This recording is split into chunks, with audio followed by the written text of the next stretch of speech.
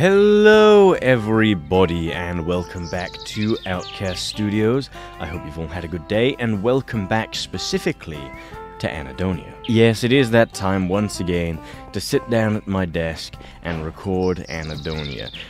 Now, unlike all the other times I've done this in the past however long, I actually have a couple of things already planned out as to what I'm going to do today. Because as some of you might already know, most of the time I just wing this. And ironically, it's none of the things on this board, I don't think, that I want to get done today, or actually, it is. You see, it's been quite some time since I've touched the ME storage system, the computer that we set up right as we ended Season 1 of Anhedonia, actually. And wow, we are on... What is this going to be? This is going to be like episode 13 onwards for this session. And Ruby's still not here. I miss him. But yes, it has been that long since we've touched the computer, and it's starting to become an issue because, I mean, quite some time ago, pretty much instantly since we built it, we've run out of space. We have at the most 4 or 5 slots, perhaps, left in this thing. And, I mean, we've got space in the drive, the drive container, but we don't have space in the actual drives. So, the plan is, for today's session, to basically make more drives. Now, I remember from the last time we did this, this was a pain in the ass, which is one of the reasons I never actually touched it after we made the first few.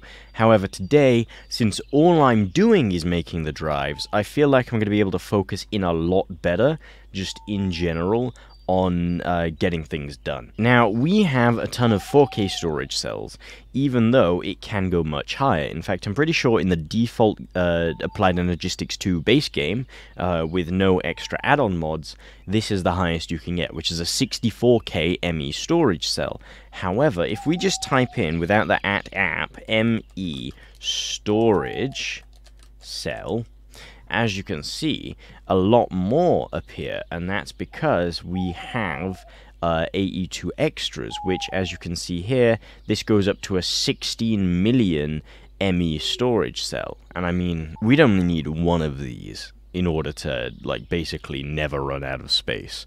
But this would require either storage housing or building it from scratch with the storage housing around it, because, I mean, the storage housing is just this without the internal processor. But to make a 16 million storage component, we'd need 4 million, as well as a calculation processor and some glowstone, and a 4 million would require another calculation processor and some 1 millions, and the 1 millions would require 256,000s, which would require, again, a calculation processor, but 64K, which would go down to 16K, 4K, and 1K, and 1K requires logic processors, which would require printed logic circuits. And this is just one giant stack of things, one after the other, which is why I found it so tiring originally to make this. However, the plan is for today to actually automate this system so that we can just keep producing this sort of stuff. And the easiest way to do that, I think, is going to be to build a ton of inscribers. Now, we've got enough Fluix crystals, trust me, but actually, you wouldn't know about that, would you? Let me show you something really quick. You know, I spend so long crossing over between the two series that it never really occurred to me that there might be some people out there that just don't watch the other series on my channel, and so a lot of the time, you'll find things like this or this just appearing in here with no explanation as to why. Again, you would have an explanation if you watched my other series, you know, just a small plug there, you know, go watch Starsick.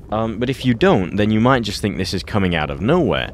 So I think I'm just going to go through and show you all just what I've done in the other series, just a quick recap so you can understand what all of this is. So we'll start with this over here. I don't remember what series I built half of this stuff for, but this is a mob spawner that's constantly producing creepers to farm it for its liquid meat and its pink slime, which are both full, so this is basically just wasting energy now, because we don't have infinity liquid storage. But the reason we needed pink slime specifically is because if we come over here, we have a dissolution chamber, which we used to create I mean, we also have a fluid extractor, which is constantly making latex from this. But we made a dissolution chamber so that if you follow me down here, whoops, I forgot I'd need this. But yeah, if you follow me through here, which again, I showed this off in Starsick, but I don't think I've shown it off down here. In between episodes, I managed to use a lot of the like excess resources we have to put this place together. It's just supposed to be like a small hidden lab. I want to use this as like a surprise for Ruby when he gets back. Using this, I basically want to get him a bunch of cool stuff so that he doesn't feel like he's like left behind. But if we come through here, ignore that.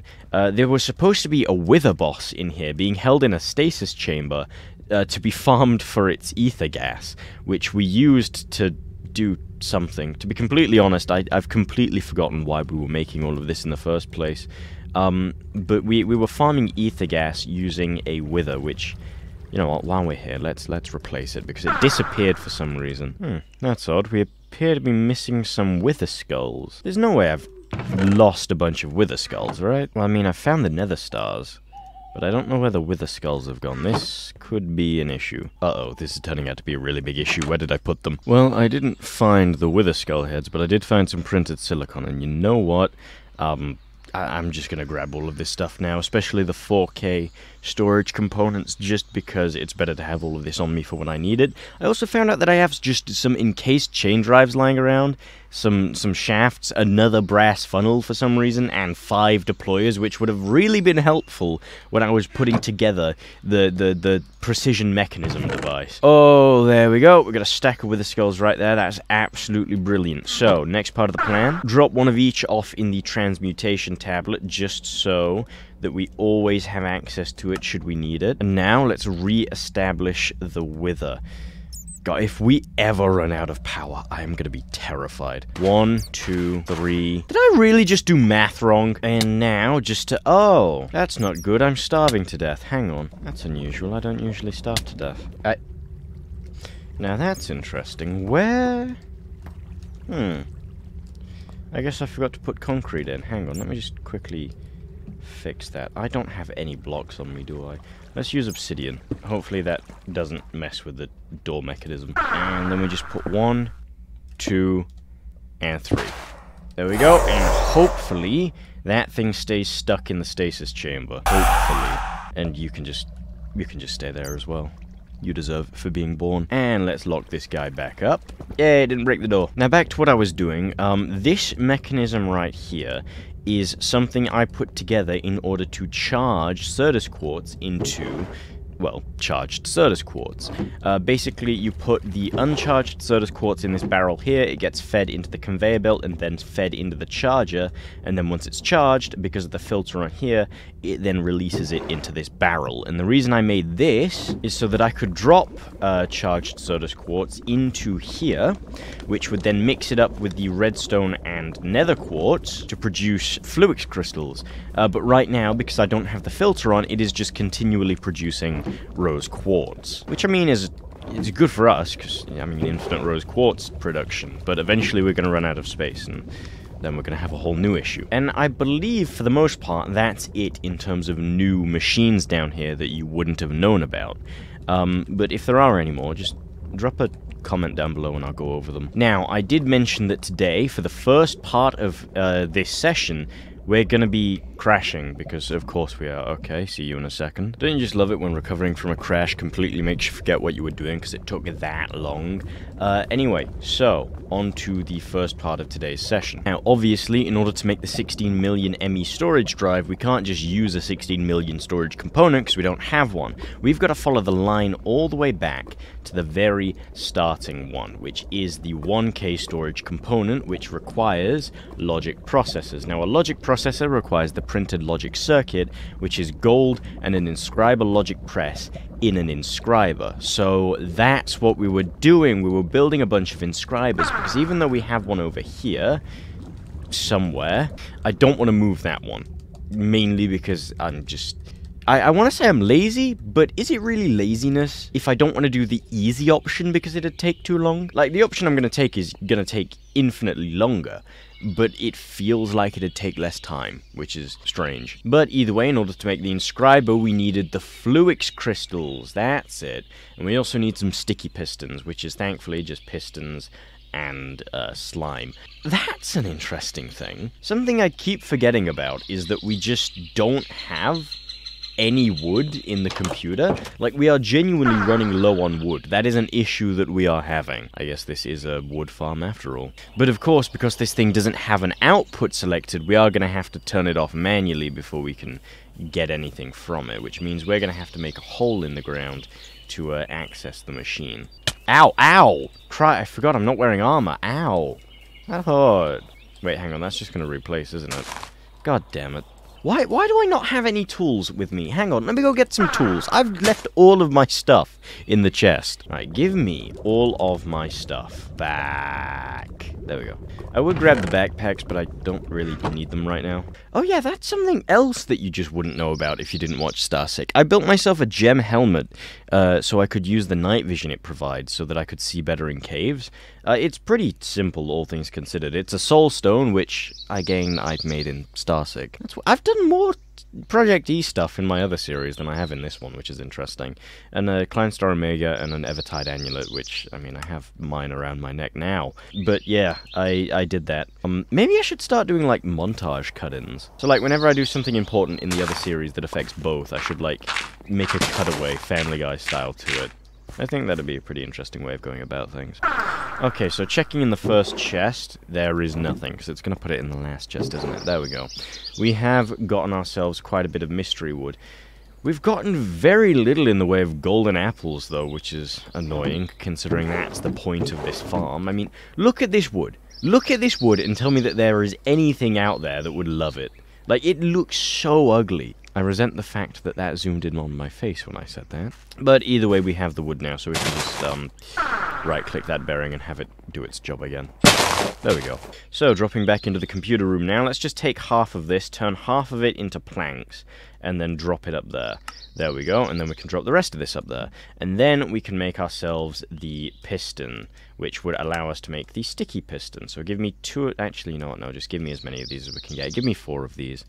And then what we can do is we can make them into sticky pistons. 1, 2, 3, and 4. There we go. And then we need some more iron, but thankfully we have 74 blocks of the stuff in here. You know what? Let's just take half of these, turn it into iron ingots, and chuck it back in. There we go. That works. And now we can make ourselves only 2 inscribers. But you know what? For now, 2 inscribers is all we need. This place feels a lot more hollow without Ruby.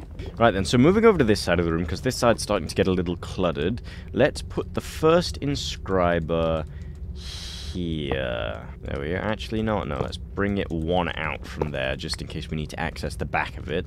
And then let's... I'm using Wither Skulls as my alternate building block. That's kind of funny. Let's put that one there. So, in order to make the first step of the K components, which is probably a bad name to call them. Oh yeah, one thing I've decided I'm going to do is I'm going to start taking advantage of the favoriting thing, just so I don't have to keep looking through all of this stuff. I think that's a pretty smart decision to make, I'm not going to lie. But yeah, for the step 1, it requires logic processors, which requires a logic circuit, which requires the inscriber logic press and some gold. So what I'm going to do is I'm going to grab this inscriber... Ooh, this is the calculation press, hang on. Where's the logic press? Here we go, let's grab the inscriber logic press and let's put this into the slot that it goes in, which would be this one. Ignore the fact that I got that wrong, shut up. And then we need a way to start piping in gold. So I think what we're going to do is we're going to pipe the gold in through the top, maybe? Or would it want it to be in from the front? Or maybe even the side? There's no way to choose an input and output in this, even though there are acceleration cards that you can put in here. So maybe it'll just accept it through any? And then I have to specify using those to filter it out. Let's do that, hang on. So what we can do is we can take advantage of the brass funnel that we've got right here, so we don't have to make one. And we can set this to output only the, I believe it was the inscriber logic press, I don't have a good memory. the printed logic circuit, sorry. We can use it to output only the printed logic circuit by just feeding it a single printed logic circuit. But of course, to do that, we need some gold to generate the first one, which we do have, trust me, in abundance, but I don't remember what backpack we have it in. I'm going to have to start naming these. Okay, this is raw ores. This is a raw ores backpack. This one is also raw ores, but it has the gold in, so let's just grab this. And while we're here, let's take this as well. Then we can put this back in the chest. And then what we have to do is we stick the gold up here. Now, the inscriber requires power, which, again, I can plug it into the main system, but I'm getting extremely wary of how often I can keep doing that before it starts to drain the power. Because while we've got an infinite source during the day, as soon as the sun goes down, this thing is solar powered and we don't have capacitors that are charging to provide that backup power. So if we put enough strain on the system, eventually it will run out during the night and the wither will be released.